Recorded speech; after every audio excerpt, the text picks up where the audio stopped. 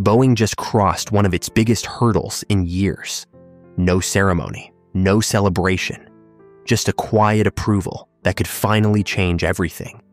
After years of delays, frozen timelines, and growing doubt, the FAA has cleared a critical system on Boeing's most troubled wide-body program.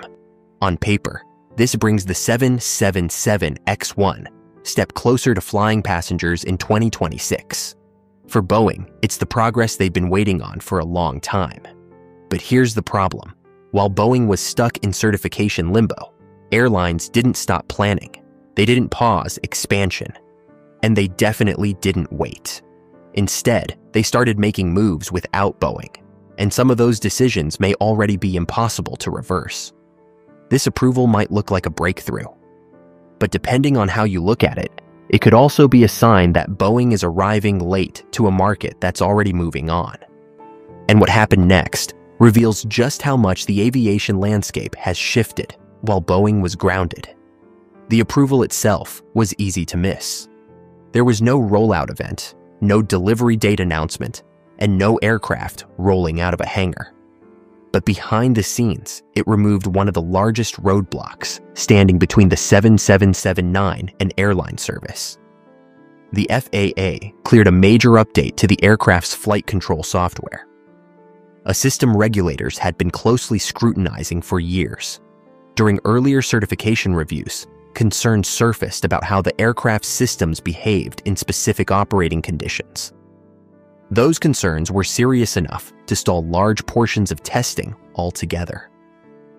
This wasn't routine red tape.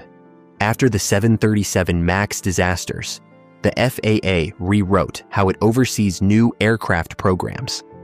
Software and flight control systems are now treated as potential single points of failure, and every line of logic must behave in a predictable, transparent way. Until this update was approved, Boeing couldn't move forward in any meaningful way.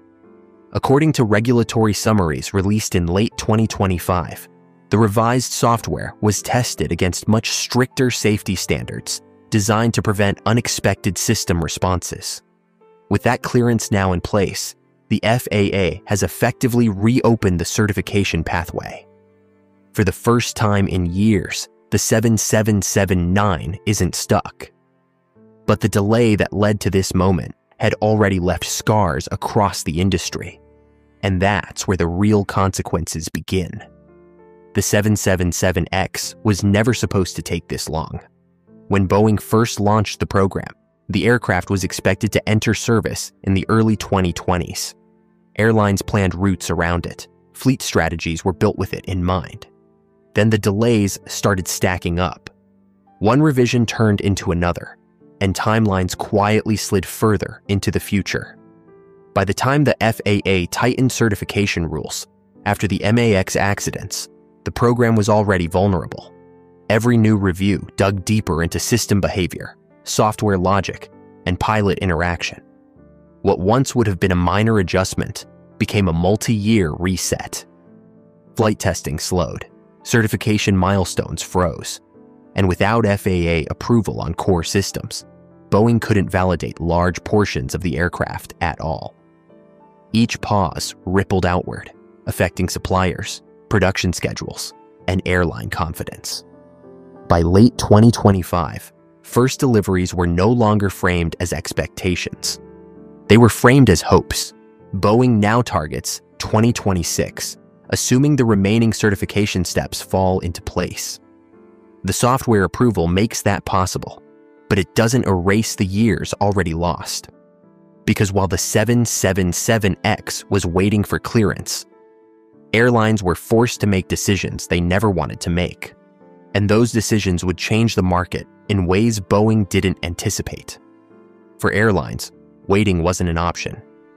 Every delay forced carriers to rethink fleet plans that were built around the 777-9's capacity and range. Aircraft scheduled for retirement had to stay in service longer. Leases were extended, maintenance costs climbed, and temporary solutions became permanent line items. Some airlines filled the gap with smaller wide bodies, even if the economics weren't ideal. Others reshuffled routes entirely, prioritizing flexibility over capacity.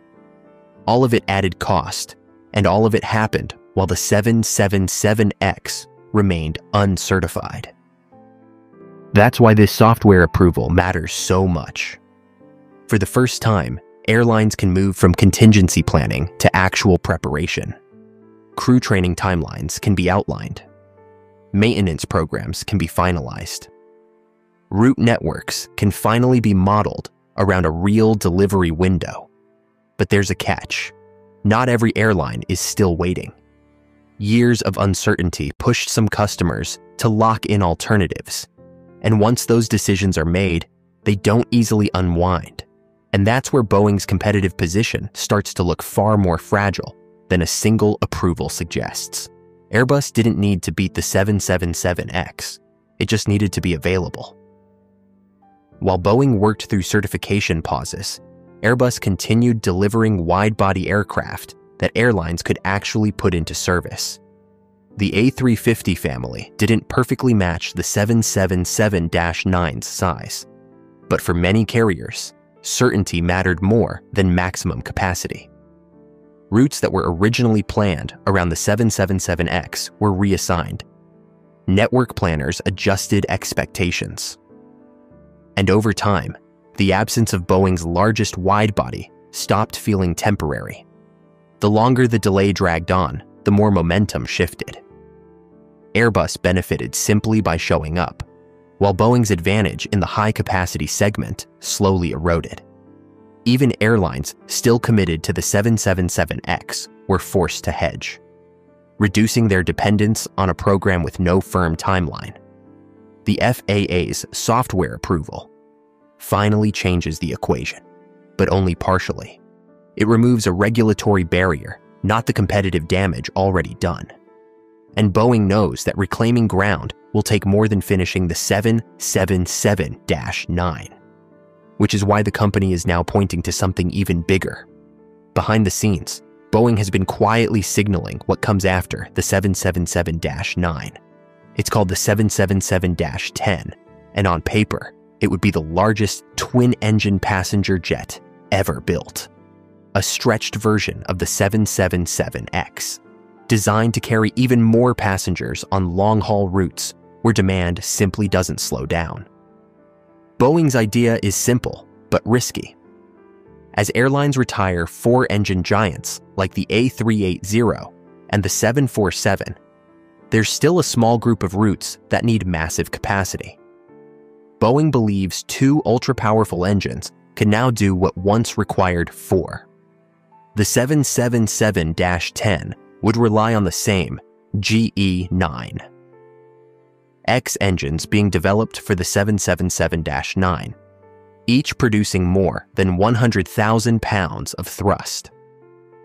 Combined with the new composite wing, the largest Boeing has ever built, the aircraft is meant to deliver lower fuel burn per seat, while keeping airport compatibility through folding wingtips. But this isn't a near-term solution. Boeing has made it clear that the 777-10 can't move forward until the 777-9 is fully certified. No shortcuts, no parallel approval. The entire concept depends on proving that the base aircraft can finally make it into service.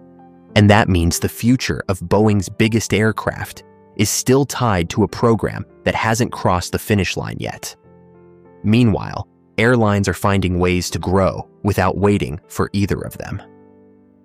While Boeing focuses on getting bigger aircraft back on track, something else is happening at the other end of the market. Airlines are opening long-haul routes that Boeing simply can't serve right now. Routes once thought impossible for single-aisle aircraft are suddenly viable, and carriers are moving fast to take advantage of it.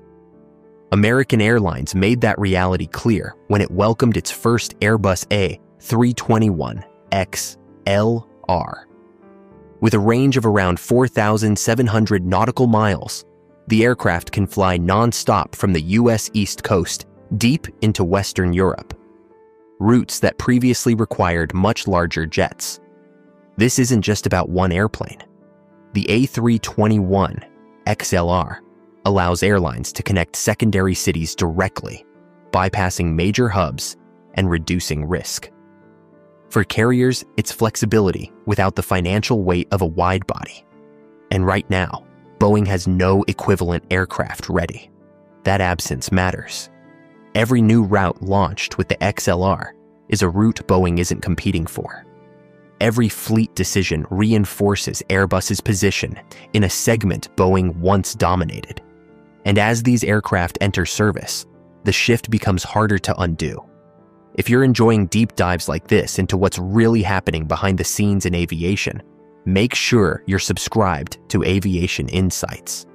This channel breaks down the decisions, delays, and power shifts shaping the future of flight, without the noise or hype.